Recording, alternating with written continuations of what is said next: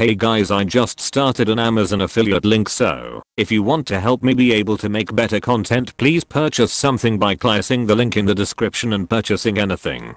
It won't cost you anything extra and will really help build this community. Thank you for listening, and I hope you enjoy the video. Welcome to r/survivingInfidelity, where we get to hear people's stories of surviving via partners cheating. Now for the first story. Discovered that my wife of 22 years had an affair with her boss/mentor for the past 18 years, with a 4-year break relating to birth of our second son. 9 days since day when I confronted my wife of 22 years, married 1998, and discovered that she began an affair with her boss/mentor around 2003/4. Apparently there was a breakup when she got pregnant in 2011 with our second child, but the affair resumed in 2014/15 when she fell into a deep depression related to the death of her father, and also became alcoholic. She is 52 now, I'm 51, the app is now 70. The story has morphed over the past days, with her gradually confessing more and more sexual intimacy over the years. But she has steadfastly maintained there was never intercourse, because he was impotent. She says there likely would have been, if he had been able to achieve an erection, but he couldn't. She admits she loves him as a special person in her life who was supportive, and that they told each other that they loved each other. At my insistence, she cut ties with him. They no longer work together, but have professional associations she has cut. She says she wants to stay married. We had recently been trying to improve our relationship, with some success, but she has reacted with a lot of anger and hostility over the past week. I feel like she isn't really fighting for the marriage. We have begun couples therapy. In the first session she framed the issue as, for 20 years I have been abandoned by my husband, and for 20 years had a supportive relationship with the app. Sometimes she is emotional, however, and seems sincere, just not doing the work, and not really desperate to try to make me feel better. I'm of course completely shattered. I feel like the past 18 years I've been stolen from me. I don't know what the events of my family life have even meant. I'm reevaluating everything. I can't shake that she is continuing to lie to me about the sex with the app. My theory is that the impotence issue may have been a recent issue and she used that to cover the entire affair. I really can't move on based on a lie. Don't know what I'm going to do. Folks all consistently say to take my time and not do anything irreversible while in such shock.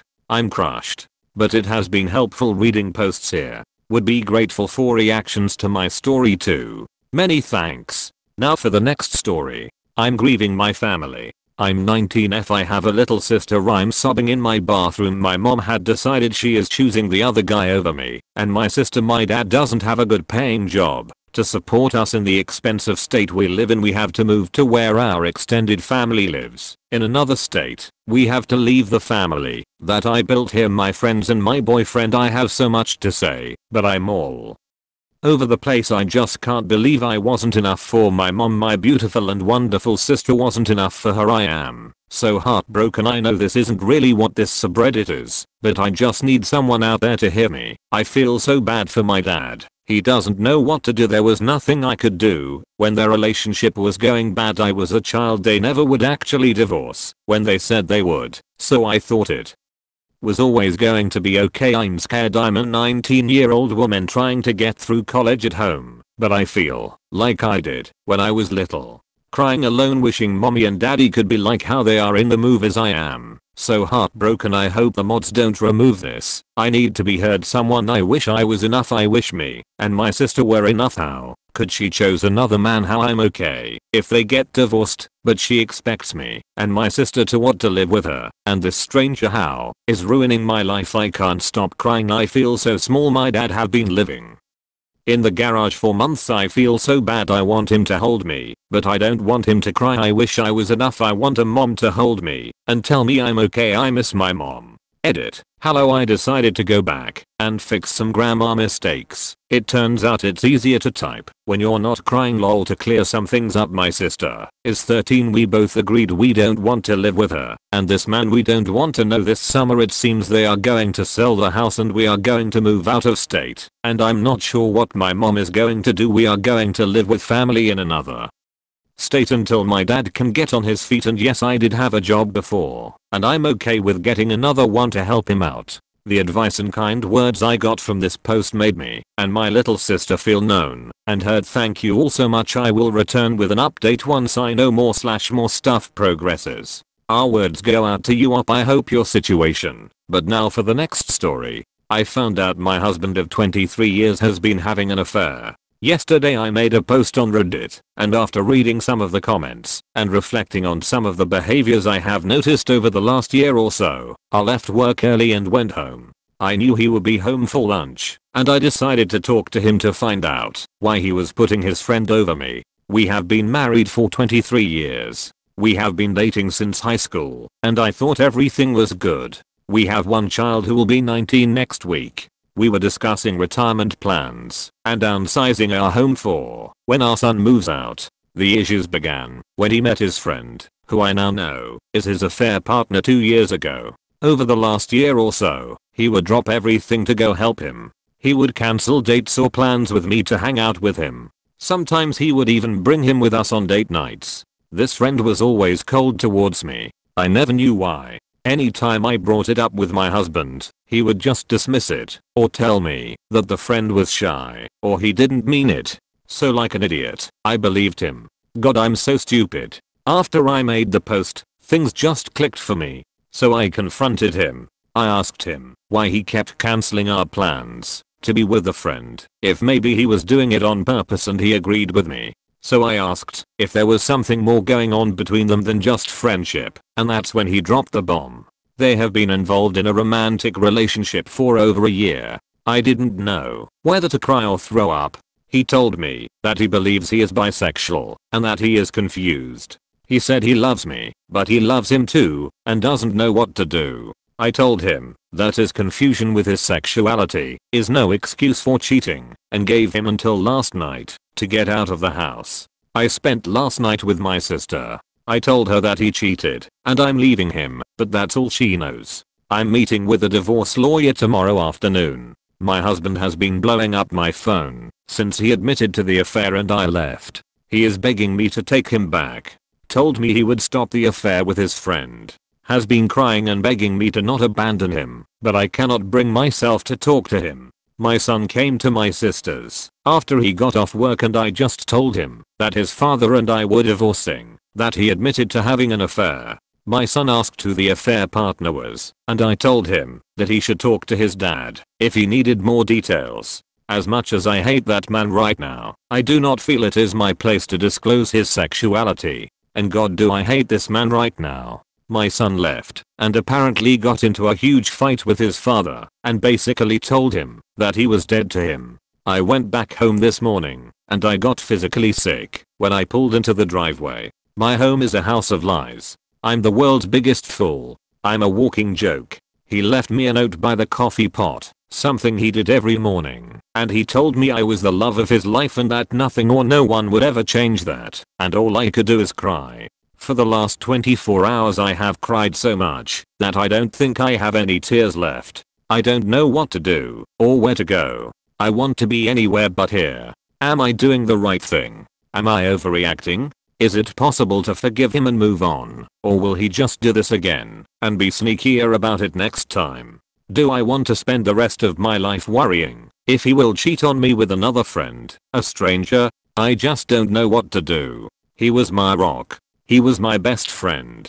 At times like this, I would go to him for support, but he is the cause of my pain and I just don't know what to do. Now for the next story. I missed every single sign available to me. I'm a complete fool. It's so obvious in hindsight. He was in love with her the entire time. I cried myself to sleep about a year ago because he made a comment about comparing us. I should have known the moment he started comparing dating me versus her. He spoke about us so objectively it broke my heart. In the comparison, he said I came out on top because I actually have my life together, career-wise / financially, smarter and actually have other hobbies and passions beyond drinking. In his words, considering her is a downgrade. At the time, these words gave me a sense of security, as though yes I'm great so like why would I worry? I just wish I didn't come out ahead. I really wish I didn't. Then he could have left without cheating on me. I wish she was better. He mentioned her 2 to 3 times a week. When we were together in person 80% of our conversations were about this girl. He sent incriminating flirtatious text messages with timestamps that corresponded to the times we were on the phone with each other. I'm appalled. How did you send those while you hear my voice on the line? Somehow, in my head I managed to convince myself, oh, she just sounds like a cool friend. I know an unusual amount of information about a random girl named C underscore doing her PhD. I know about her hardships. I know about her problems. I know her preferred alcoholic beverage of choice. I know her cumulative undergrad average. I know how much she struggled in school. I know she failed 6 classes. I know her struggles with her parents. I know her struggles with her brother. I know her struggles with her ex from 7 years ago. I know her abuse stories. I know she struggles with her body image. I know she did vegan to try and lose weight. I know she's on a keto diet. I know she's heavier or fatter, IDK, than me. I somehow know all her insecurities and a lot about this person without knowing her. While she likely knows little about me because I'm not talked about and I was clearly not top of mind. I'd never even met her. I don't even know what she looks like. But yet I know so much and I never picked up the signs. Yet, somehow I was ignorant enough to believe he actually loved me when most of the time he was talking about her. Our conversations centralized around here, yet I still somehow missed every sign that the universe gave me. Why did I have to wait until he cheated to walk away? Why did he choose to beg for me back when deep in his heart he is in love with her? None of this makes any sense until I could seriously conclude that this is because he is a coward. He is afraid of losing the financial stability I would inherently provide. He is afraid of being alone and won't take the risk of breaking up first to shoot his shot on a new girl. He is afraid of having to explain to his parents why I'm gone. He is afraid of explaining to his friends how he lost someone that was so good to him. He is afraid of dealing with life and the consequences, so he tried to shift the blame on me. He is insecure, frail and has no backbone. I'm done mourning. It is done. It is over. I'm moving forward. Edit. I just woke up at like 7 AM to an overwhelming amount of support based on upvotes/comments. I wrote this at 3 AM to clear my head and didn't expect much. While I'm sad and a bit disappointed in society with the fact that this seems to resonate with so many people. Thank you for the support, it's appreciated. I have to log into work and check out of Reddit. Now for the last story. About a week and a half ago I made a decision to stop caring. I've been living with my cheater soon to be ex-wife for the last 8 months and some change in order to do her the favor of selling the house I bought for her that I hated at a loss because 8 months ago I still cared. I still loved her even if I knew I couldn't forgive this again. I still respected her because I was still excusing get behavior in my head for her. About a week and a half ago she broke the spell she had over me, and I realized that from day one of our now 7-year relationship, I've been gaslit beyond anything I've ever imagined possible. She played my biggest insecurities against me, not intentionally but it came so damn naturally to her. Every time she apologized I believed her, because she believed herself. I believe her this time too, but I know it won't be any different, because she's a narcissist incapable of acknowledging that she's anything but the victim in any aspect of her life, much like my mother who I haven't spoken to in several years. Freudian, I know. Here we are almost to our 2-year anniversary, 9 months after me asking her for the divorce, and delay after delay after delay,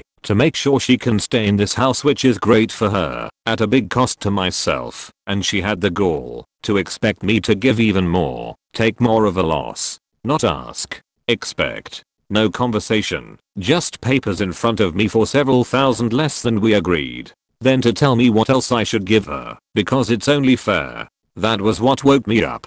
That was a week and a half ago, and despite sharing a house still I haven't spoken to her outside of handling the divorce and sale of the house. I'm not mean. I'm not spiteful. It's just business at this point.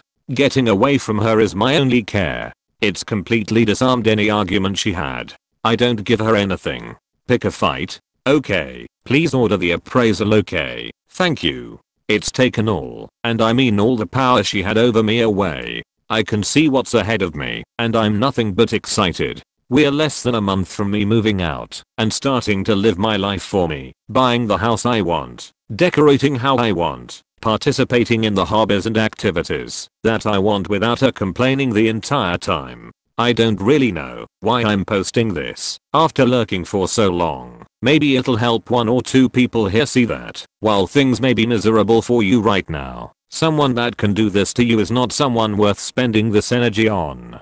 Moving on is just moving you closer to being happy. At least it is for me. I love you all. Thank you guys so much for watching the video. If you enjoyed it, please remember to like the video and subscribe. Have an amazing day.